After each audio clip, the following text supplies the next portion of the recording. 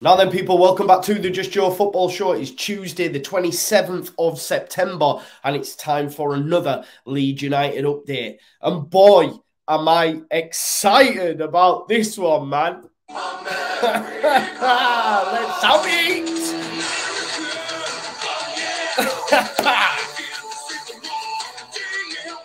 We're going to be talking, of course, about Christian Pulisic and a link to Leeds United, and we may well just be in for some cash windfall that would help secure that deal as well. So as is always the case, please do smash a like on the video, subscribe to the channel, get your comments in, and let's get into it. I don't think I do it. Arsenal started like house on fire. Signing number 2 for this new era. It's Judgment Day, people. Yeah! What did your boy tell you? It was never in doubt. Never in doubt. Don't believe in any love, I believe I'm self-made, yeah. You told my best friend, I'm liking this American boy. Yes, of course, we're going to be talking about another American boy, this one being Christian Pulisic, because it's been reported on the continent that Chelsea are willing to accept an offer for Christian Pulisic in the region, believed to be around about £32 million. And Leeds United are one of the clubs mentioned in the report. The 24-year-old winger, of course, struggling for game time at Stamford Bridge, hasn't really gone well for him. We know Jesse loves him. We already have plenty of Americans. We already are, man, Team America. You know what I'm saying? So for me, this one really excites me. I can't lie to you. Like, I would love, absolutely love Christian Pulisic to come into Leeds United. It would just complete the trio, complete the set, completed it, mate. America completed it, mate. Do you know what I mean? I've said on previous videos, I see this deal happening. Now, of course, massive wages, transfer fees, maybe it's a little bit tongue-in-cheek. And listen, apparently Juventus, former club Dortmund, Newcastle are all linked with him and probably could afford to pay more for him in terms of, you know, wages, etc. But that American little swing could have a big thing to say. Pulisic's had a rough time at Chelsea. Maybe he just wants to go and enjoy his football again. So for me, if we can get that done genuinely, I'm salivating at that fact. Make it happen, Radz. Make it happen. And that's going to move us on nicely to Radz. Now, Andrea Radz has agreed a deal with DAZN, Eddie Hearn's DAZN. He has agreed to sell the 11 Sports company to DAZN and join DAZN on the board as a director as part of that deal.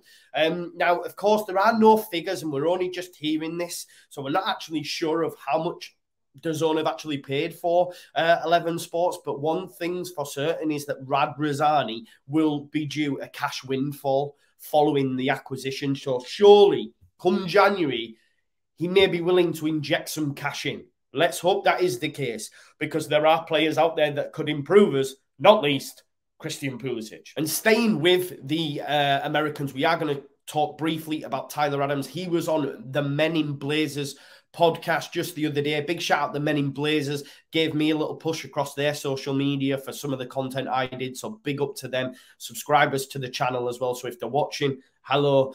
Basically, Tyler Adams did an interview with them and was just speaking about the current crop and how good the squad is. He said there are no egos. He said the guys come in with a mentality. They want to improve. They don't come in and complain about what the coach says. They just get down to business. It starts from the top, right from the ownership, through the technical staff, through the physios, through everything. There is no entitlement within this squad. And that's really good to hear. We know we have a great group. There are so many squads across the Premier League that have many bad apples. You just have to look across the Pennines and the shit show that happened there for such a long time. Okay, it looks like they might be turning the corner now, unfortunately for us.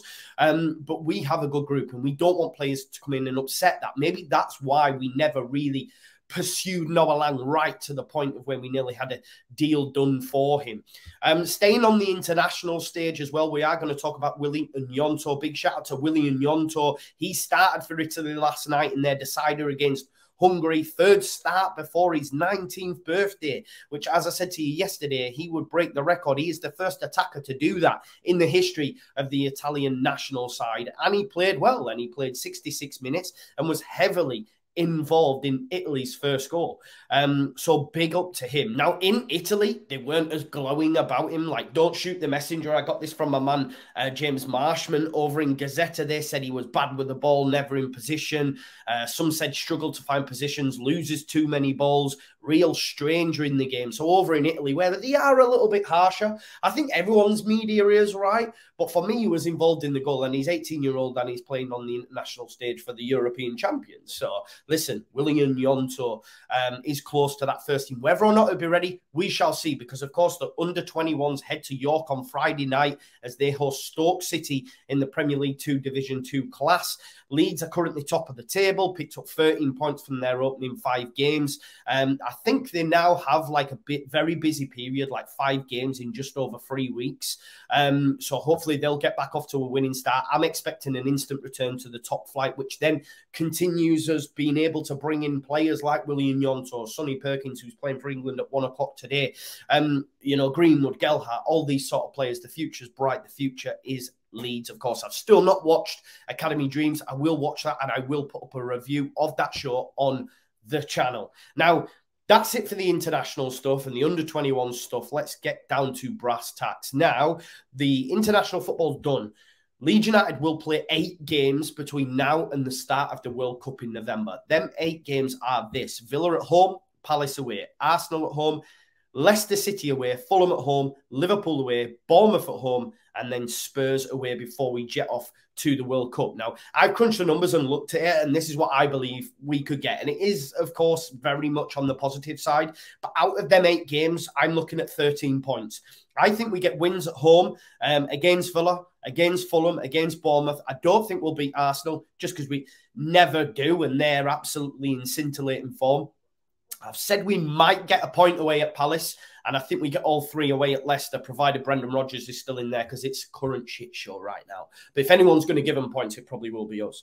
But yeah, let me know your thoughts in the comments. How many points will Leeds get between now and when the World Cup starts in November? Just them games again: Villa, Palace, Arsenal, Leicester City, Fulham, Liverpool, Bournemouth, and Spurs. But of course, all eyes are on Sunday and that game against Aston Villa at home. And the referee has been announced for that game. It is Stuart Atwell. And Stuart Atwell was the manager that was in charge of that famous game at Ellen Road, which where the melee ensued and Janssen had to put the goal, ball in the net, etc. And we let them score a goal. For me as a fan, as a match-going fan on that day, genuinely, it was absolutely amazing. The roof went off when we scored that goal, when Clicky did some shithousery and Roberts took it on. I loved it. I was disappointed we let them score. If I could have been Pontus in that moment, I definitely would have done what he did. But look what it did. It cost him his time at Leeds United. But listen, they were very, very good memories. And that moves me on nicely to the manager, my hero, the God, the Messiah that was in charge of us at that time. Marcelo Bielsa apparently has turned down the chance to step back into management with Brazilian club Santos. Listen, for me, when the World Cup's done, Gareth Southgate will move on. Just do the biz and go get Marcelo Bielsa. And just while we're on the man as well, just to finish up on, I don't know if you had a chance to see this, but Maxi Rodriguez, formerly of Liverpool, of course, and of Newell's, was spotted in Headingley at the Marcelo Bielsa mural with, of course, his Newell shirt as well. That just shows how much of an impact this man had. And that's amazing. The fact that someone as well esteemed as Maxi Rodriguez is in Leeds going to see that mural. It's pretty special, isn't it, really, if we're being totally honest. But listen, that's it for your latest Leeds United roundup on the Daily Leeds, on the Just Joe Football Show. Please do smash a like on the content, subscribe to the channel, get your comments in, hit that notification bell. We are another day closer to Premier League football returning. Thanks as always for watching, and I'll see you in a bit. Peace out. Leeds, Leeds, Leeds.